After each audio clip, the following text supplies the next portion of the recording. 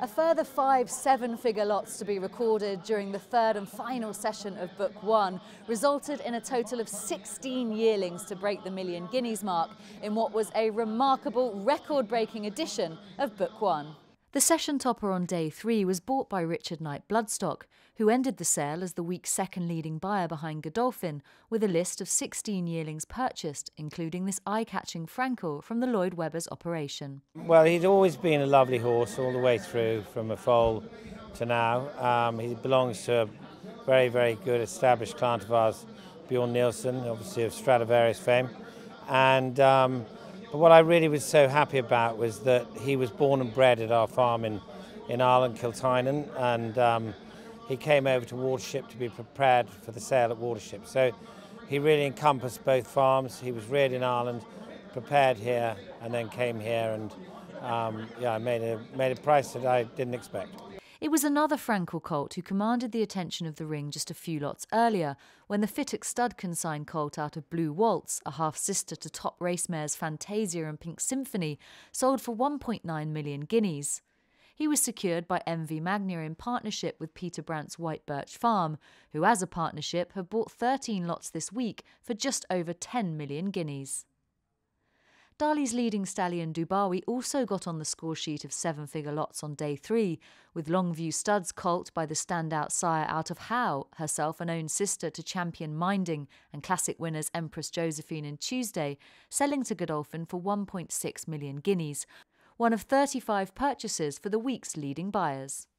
Godolphin also added another Dubawi to their haul when swooping for lot 504, a colt out of Group 1 winner God Given from the family of Postponed for 1.5 million guineas. It was no surprise to see Sheikh Mohammed's operation stretch for the son of their flagship sire, who is a half-brother to the team's weekend autumn stakes contender Silver Knot, much to the delight of the vendors Watton Manor Stud, who were acting on behalf of Andrew Stone, St Albans Bloodstock. We've always dreamt of selling £1 million horse, never really believed it would happen. A few years ago, Andrew Stone very generously sent his Pride and Joy, God Given, to us, and we were so lucky last year when she sold the Lope de Vega for $725,000. And when he won a group race, we thought, oh, well, we might have a chance. And he's just behaved beautifully here. I think he absolutely owned the ring. He looked like a sort of man amongst boys, and it was just a dream. Competition to secure the best stock by Dubawi continued throughout, with lot 491, a colt out of Dancily mare Frangipani, no exception, when offered by Norris Bloodstock.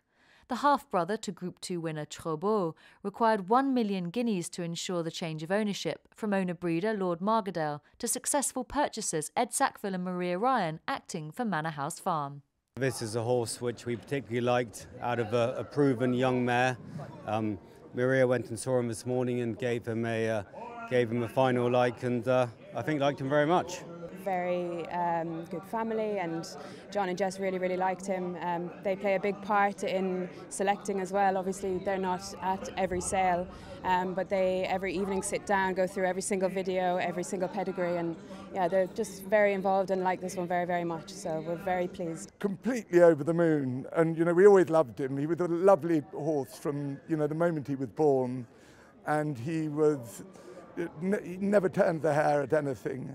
He's done everything that's been asked of him, and it's great that he's going to a good home, and we will be able to enjoy him and watch him. At the end of a remarkable week of record-breaking trade, Tattersalls marketing director Jimmy George reflected on the appetite for the top-quality bloodstock on offer this week. I think it's fair to say it has been a pretty extraordinary yearling sale. Book 1 of the Tattersalls October Yearling Sale is always a highlight of the year, and certainly of the bloodstock sales calendar. It is Europe's premier yearling sale. It's the showcase for so many of the best bred and best looking yearlings to be found in Europe or anywhere in the world, to be honest, by some of the very best stallions. We thought we had a good catalogue. We thought it was a little bit special, but nothing really prepared us for the results we've had over the last 3 days. They have been truly exceptional. I think, you know, the stage was set with the first 2 lots on day one. The first lot in made 500,000 guineas, a Galileo filly, and the second lot in was a Dubawi filly who made 1.3 million guineas, and the demand has been sustained literally right until the end. So it's been fantastic for everybody. I guess the feature as ever has been the demand at the very top of the market, and the sheer number of the most successful racehorse owners in the world who have been here throughout the week competing with each other for these outstanding yearlings, and they've made a massive difference. And I mean, the figures tell the story. There were 16 million guinea yearlings in the last 3 days. It was 73 yearlings made 500,000 guineas or more. I mean, extraordinary number. You know, I don't think it'll come as a great surprise to anybody that it was a record median of 200,000 guineas and a record average literally a couple of pounds below 300,000 guineas. And yeah, the turnover of 126 million is the thick end of 40 million guineas more than this time last year. I mean, they really are the most extraordinary returns, and a tribute to everybody. There's so much hard work that goes into preparing these yearlings, to breeding these yearlings, to nurturing them, to getting them here to book one of the Tattersalls October Yearling Sale, looking as magnificent as they almost all do.